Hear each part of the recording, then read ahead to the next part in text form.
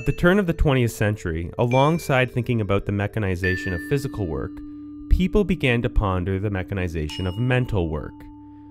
One way to think about mental work, or mental labor, is the process of thinking that unfolds when making difficult decisions, which leads one to some state of belief about something. And at the time, people wondered if complex decision-making could be mechanized. And only in recent years has anyone allowed their judgment, so to speak, with regard to making decisions, be made by a computer instead of by human beings. For example, IBM's accounting machines would perform a series of calculations and store the intermediate results, allowing it to build on previous results to arrive at final answers. In about 2 weeks, during which we had maybe a dozen hours of actual calculation, we did work that would have taken a man with a desk calculator 100 years. And immediately, people wanted flexibility in terms of what these machines did, so the ability to change the sequence of operations became important. At first, this was done with plug boards, allowing one to reprogram the machine's operation physically. And people began thinking about how far we could take this process, embedding a sequence of mathematical and logical operations into a mechanism so that it can think for us. Hilbert was famous for challenging the academic community to think about the possibility of the mechanical process, that is, automatic machines which could answer questions. For example, one of his challenges was a machine which could answer yes or no as to whether a given statement about mathematics is true. If such a mechanical process existed, it would completely automate the work of all mathematicians. And at the time, calculation machines were well known, of course, but thinking machines were not. And so the mechanisms of these decision machines weren't yet defined. People were still speculating. And this is where Alan Turing enters the story. Since childhood, he was fascinated with the complex mechanisms behind the human mind. Turing simplified everyone's conceptions of what physical form these decision machines would actually take. And in 1928, he published a historic paper that directly addressed Hilbert's challenges. In it, he imagines a machine that can do anything any other machine might do, known as a universal machine. And he begins by imagining a machine as a human in a box with a pencil and a stack of paper. And they are handed a book of instructions to follow. So in order to change what this human does, you must alter the instructions in the book. That's the deep insight he had, defining behavior with symbols instead of mechanisms. This was a very clever trick at the time, so he spends the first 60% of his paper laying out precisely how it would work, and what form these written instructions, or algorithms, would take, as follows.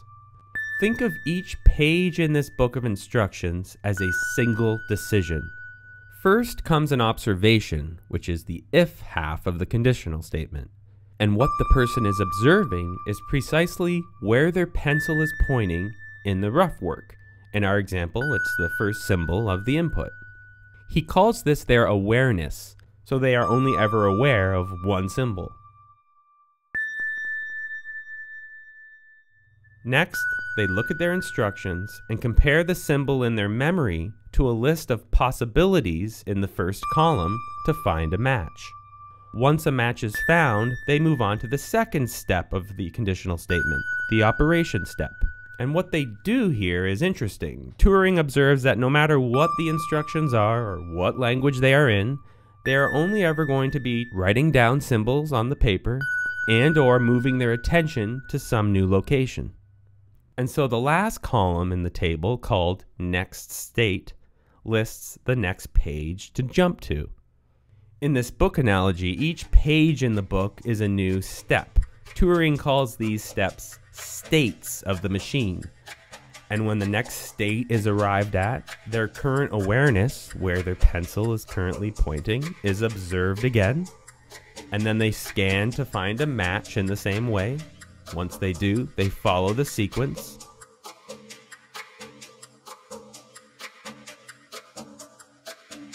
and then jump to the next state. And this process continues state after state.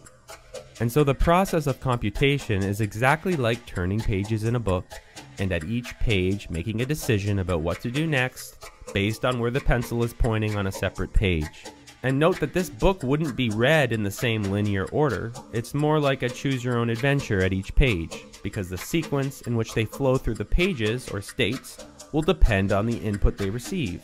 But eventually, this process leads to a final state where they write down an answer and halt or stop, and they output their result.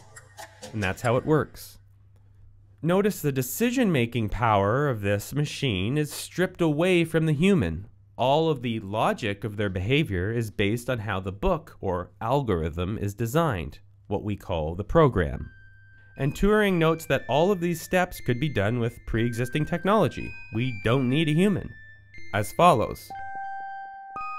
For reading symbols off the paper, Turing imagines a simple scanner head which can move around and read individual symbols one at a time into some form of memory, known as a read operation.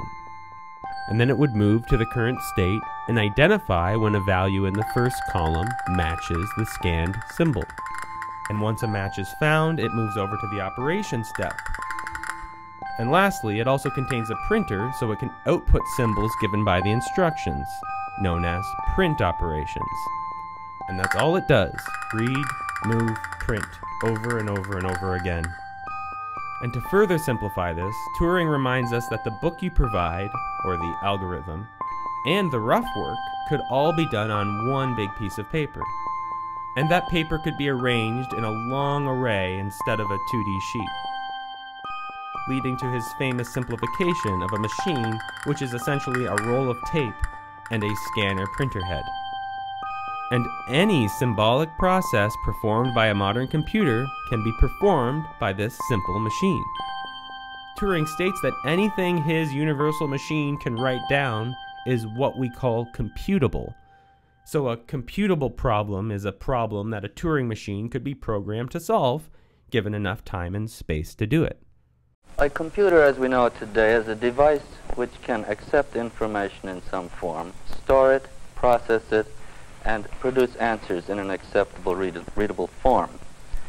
With this definition, of course, goes the injunction, if we're going to call it a computer, that it must be able also to store its own instructions and process them from within the machine. And so Turing showed that all the power of machines, or the future computers, would be based on how you designed the instruction table, instead of needing any complex mechanisms inside the machine itself. He then turns to the larger questions in the second half of his paper. What can or can't be written down by an automatic mechanism? Is there anything that can't be computed? What is uncomputable?